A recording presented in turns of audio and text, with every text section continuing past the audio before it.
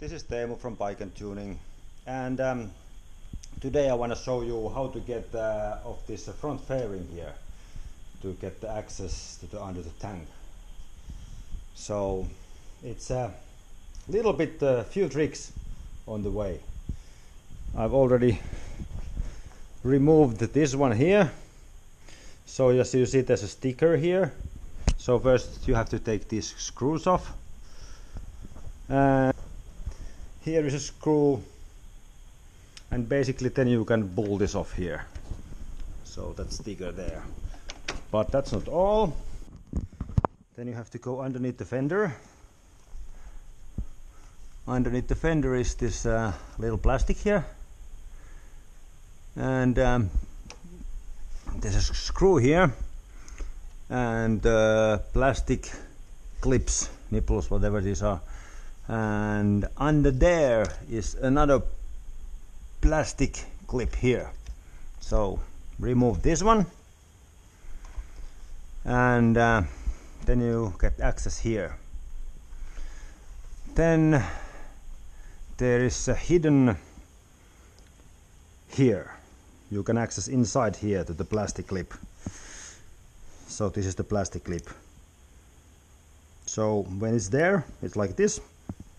Just press the inwards like this, and then it releases and you can take it off.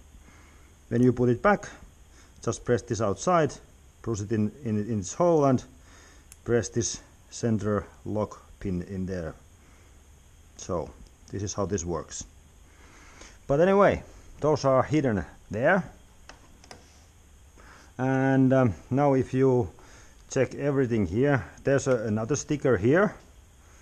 And these little holders, so you have to move the whole fairing to the forward. And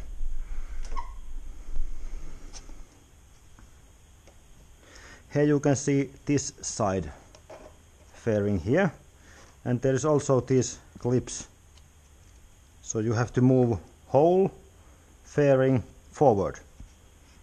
And these stickers are quite tight. They're really grabbing tight.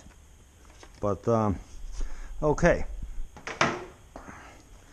It's time to take off this side. So I have taken everything off.